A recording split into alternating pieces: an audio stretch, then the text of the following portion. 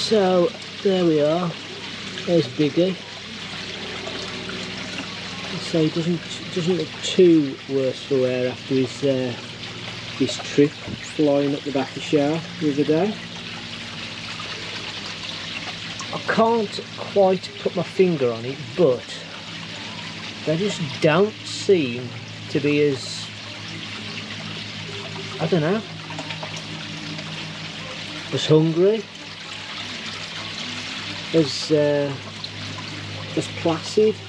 I don't know, it just feels like there's just something not quite right. Now, you know, I treated 4 flukes weeks and weeks and weeks ago, and then after that I had Chilodinella, so I treated for that as well.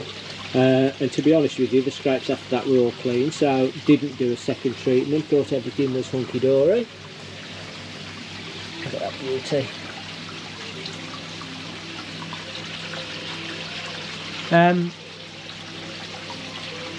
But they're not as quick to come up either. Like normally I'm hanging over the side here, and Lancelot in particular would normally be you know, right up here with his face out the water trying to get something. Ghost looks absolutely fine. I can't see anything wrong with him. A little bit of a backstory on Ghost, and I don't know whether you'll, if he turns around the other way, you might just see it on the front ray of his peck. He actually broke that, and that was my first, that peck there. Don't know whether you'll even see anything, but that was my first go at pull-carp surgery. So I had him on the operating table, put his bone back together, glued it and put a stitch in it. But anyway, he's doing fine now. Goshti's beautiful as always, as is my Tancho Sankey. Shirotsuri there, that's the one I had from Lee Hadfield, which I'm still absolutely mega pleased with. And the Achiba there, I keep mentioning where I get all these koi from, just, you know, the Achiba's from Roy Walker. Roy Walker? There's a blast from the past. Rob Walker. Walker Koi. Roy Walker, blummy now. Oh yeah, he's, no, see, Lancelot was coming then, and then he's decided to turn away at the last minute. I can't see any ridiculous activity. There's no major flicking or anything like that. They're just, I don't know, I can't put my finger on it. So what I've decided to do is I'll do some random scrapes. I'm going to try and get cowfish out down the bottom. So I mean, to me she's egg bound. I've been watching her for a bit now. I'm not sure how well she's going to reabsorb them, or whether I'm going to have to give her a helping hand. But we'll, if I get her out as one of the ones I get out. The monster shower that I had from Lee Hatfield, there's absolutely no way of me getting that out, because that is like an absolute scud missile. Once you put the net in the pond, you've never seen anything so fast. So it's going to be a lottery what I get out. Hello mate, you alright? You're alright, aren't you? So he was carrying quite a lot, I say he, I've got no idea whether he's or she's. The Hyetsuru is carrying quite a lot of mucus on its head, which, as you've hopefully you would have just seen when he comes close, that's gone now. So again, I'm still trying to convince myself here whether I'm going to do more harm than good actually getting them out and netting them. Can't even see where Biggie's scales have gone from there, the ones that he knocked off when he hit the back of shower. Yeah, this is just going to turn into a koi appreciation video, but I am going to, yeah, I am going to get some out and scrape. It will be a lottery which ones they are, but I'll see if Claire's free, and she can come and do a bit of filming. But visual inspection on them all is that they're, you know, they're absolutely fine.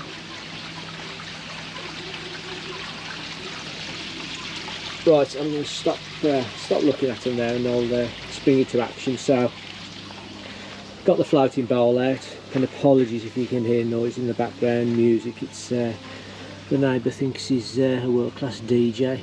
But anyway, got my floating basket out, got my scrape card out. I'll just show you my setup in the shed, ready for the scrapes. And again, apologies.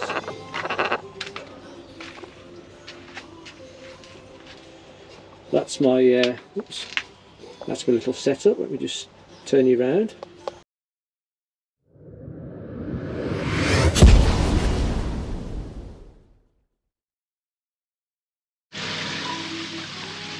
So I tried to do a bit of filming in the shed, but unfortunately the radio is too loud and it's going to get copyrighted and all sorts of things. I'm not even sure whether you'll be picking it up on this video basically, so I might not even be able to put this one out, but anyway, we'll see.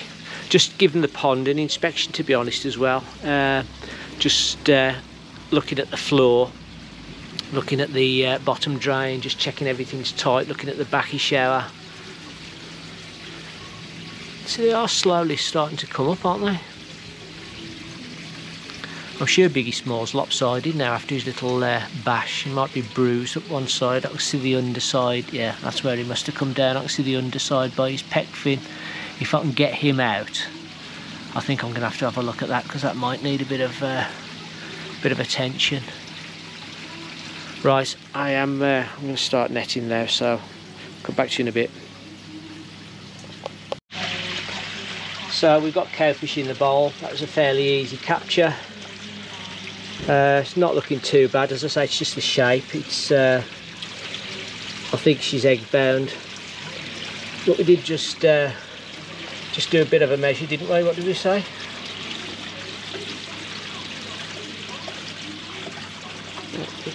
About 52, something like that. So I've done a scrape on this one. I've just put it on the slide, so I'm going to let her go back.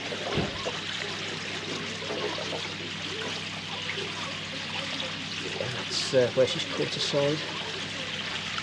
Okay, then we'll try and get somebody else out. So there's Biggie Small. That was a bit of a harder catch. It's a powerful beast. So this is 55 centimetres. And I'm just going to do a scrape and then quickly get him back in the water. Him, her, it. One more girl. One more. No, I'm not getting anything. Come on. Be good. There we go. Whoa, now I'm soaked. And just have a look at the underside where she come down on the... Yeah. That's where she came down on the backy shell, look. I'm just going to leave it. And see how she gets on. I'll just keep an eye on it. The scales have got to recover. So floating baskets, if you haven't got one, absolutely invaluable. Much better than trying to mess about getting them actually physically out and socking them and putting them in a basket out the side. I find that much easier. So I'm going to take the scrapes and go and have a look at my slides, and I'll come back to you if I find anything.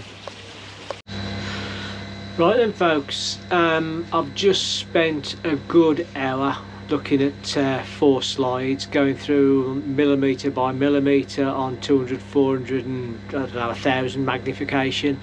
There is nothing moving on those slides, so I don't know whether to be happy, and there's the drum again, thank you.